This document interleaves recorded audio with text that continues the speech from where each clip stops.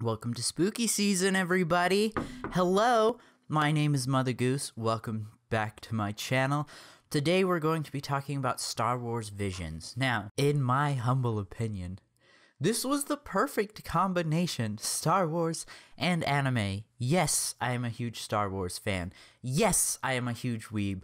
And I have been just so excited for this project since it got announced. And yes, I binge watched it all in one sitting. Now, I just want to clarify something House Dog and I talk about a lot on our podcast, link in the description below, go check it out, is that your Star Wars is your Star Wars. You have every right to like or dislike Star Wars Visions. And at the same time, I have every right to like or dislike Star Wars Visions. And just because I have an opinion on it, that doesn't mean you're wrong for your opinion. And I think that's something we as a Star Wars community really need to remember. That being said, again, you have every right not to like Star Wars Visions, but there was something I did want to talk about first before we get into the episodes. I've seen a lot of people talking about how Star Wars didn't need to be an anime or how it had too many Japanese influences. And again, you do not have to like it. But if your reason for not liking it is because of the Japanese influence, I think you're really missing a large point of the Star Wars we already have. The original trilogy was heavily inspired by Japanese culture and Japanese films. So if you are criticizing Visions for having too much of a Japanese influence, you should also criticize the original trilogy for having too much of a Japanese influence. Just something to keep in mind while reviewing and critiquing Visions. Now let's actually talk about it. So Visions, like I said, it is a Star Wars anime. It is an anthology series, 9 episodes created by 7 different studios, and overall, it was amazing. I really liked it. Was it perfect? No. Was it enjoyable? 100% yes. I really loved Visions, and I really hope we get another season. Okay, so let's just quickly go through all of the episodes, starting with the Duel. The Duel, I'd give a solid 7 out of 10. It was really good. I really enjoyed the twist that the Ronin was a Sith and not a Jedi. The combat was good. The animation was really good. But I wasn't the largest fan of the animation style. But, and I know this is going to sound really weird, even though I didn't really like the style, I also really appreciated the style and what they were trying to do with it, and I think they did it extremely well. Next on the list was Tattoine. Fake fan right here.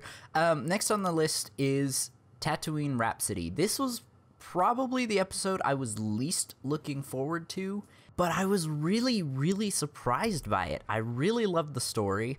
I loved getting to see Boba. Any chance we can get to see Boba is great. The animation style was really good. It was very different. The animation style, honestly, is one of the main reasons that I wasn't looking forward to this episode, but I was really pleasantly surprised by it. I really liked the story of the bass guitarist being a runaway Hutt and Boba having to go after him to bring him back to Tatooine to be executed.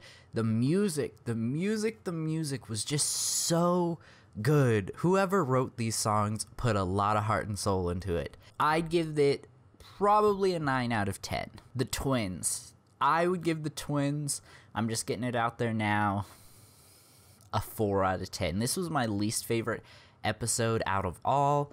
I didn't really enjoy the animation style.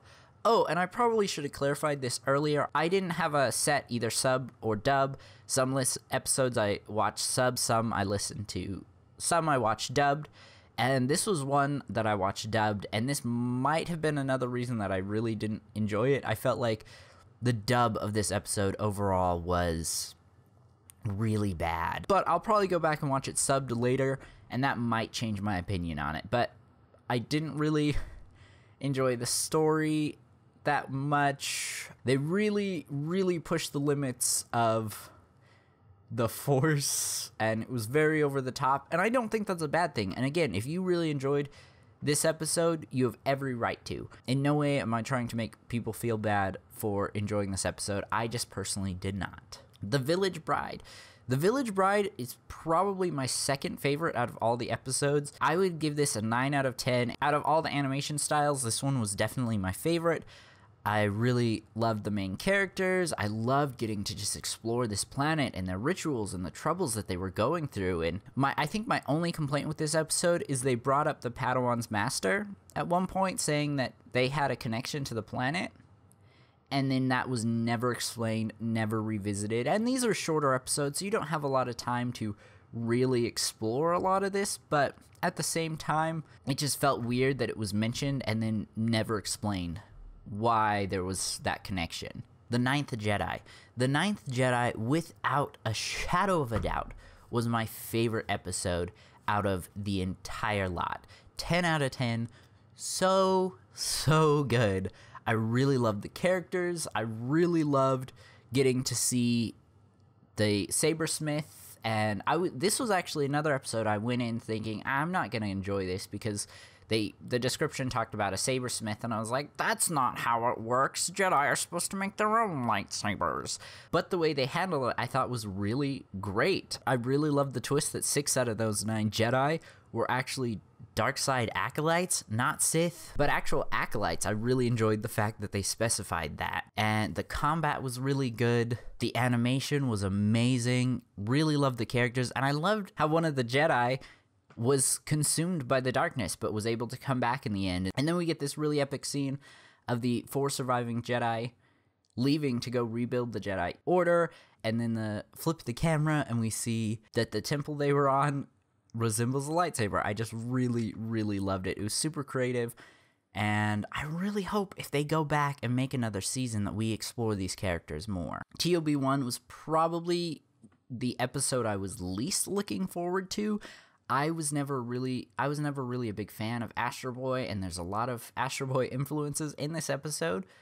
And also, there's the whole argument of, it's a droid, can the droid really become a Jedi, so on and so forth. And I was actually really pleasantly surprised. Again, loved the animation style, really enjoyed the story. It was handled very well. Again, these are shorter episodes, so they don't have as much time to fit everything in, but the pacing was just really good. And TOB1, Tobi, I think represents all of us, the little kid in all of us just wanting to be a Jedi Knight, and I think that's awesome. 7 out of 10. Pretty decent. Not my favorite, but definitely not the worst among the bunch. The Elder is the episode I think I was the most excited for, just the animation style, the creepiness of the old Sith. I was just really excited for it, and honestly, it did not disappoint. It was really, really good. I really loved the dynamic between the Jedi and his Padawan. I really appreciated the fact we clearly knew where this was amongst the timeline, a couple of 100 years after the Sith disappeared. I'd give this episode a 9 out of 10. Like I said, it didn't disappoint. It ended up being one of my favorites, but I was really happily surprised that it didn't end up being my favorite out of all of them. The fight was really great. I think my only complaint is that final showdown between the Jedi Master and the Sith, I would have liked it to be just a little longer. It was a very short fight, and it would have been nice to just see that go on just a couple minutes longer. Lop and Ocho. Oh no, there's furries in Star Wars. That was one of the biggest complaints I saw about this series before it actually came out, and I'm like, do you not remember Chewbacca? A staple of the series since the beginning. No, I really, really enjoyed this episode. I would probably give this one a 9 out of 10 as well. I loved the family dynamic. I loved the fact that they weren't actual Jedi, but they had this lightsaber in their family. I also really enjoyed the theme of found family, and just because you may not be related by blood doesn't mean you can't actually be family. And the ending, where the two sisters fought, Lop and Ocho, I was really surprised. I didn't think that was the direction it was going to go, but it just worked so well. And this is one, again, where I really hope we get to see these characters in the future if they do another season. Akakiri. This one, I wasn't sure. I wasn't sure about this one. Its art style, I wasn't really looking forward to, like watching the trailers. I thought it would be okay, but Again, it was one I was very pleasantly surprised with. We get to see a lot of parallels between the Jedi Master in the story and Anakin, and I was, again, just really pleasantly surprised by it. And it left me really, really sad at the ending. He saved his love, but at what cost? Especially the fact that he had to leave in the end. I would say this one probably had the biggest emotional impact on me out of all of them, and I think it was a really great one to end the first season with. In terms of rating, I'd give it probably an 8 out of 10. I think my only complaint was, in terms of his fall to the dark side, it just seemed a little rushed, but again, these are very short episodes, so you can't get a 3-film arc plus a 7-season animated series about Anakin falling to the dark side and compare that to a 20-minute episode and expect the pacing to be the same. So we can give it a little slack, but I think that was my only complaint. It was really good, and I'd give it probably an 8 out of 10. Anyway, I know that was just a really quick review over all of the episodes, but the season is good. It's really good. If you haven't seen it, you definitely should check it out. And like I've said 100 times throughout this episode, I really hope we get another season. Anyway, thank you guys so much for watching. I really appreciate it. If you enjoyed, please consider leaving a like and subscribing to join the flock, and I'll see you in the next one. Mother Goose out.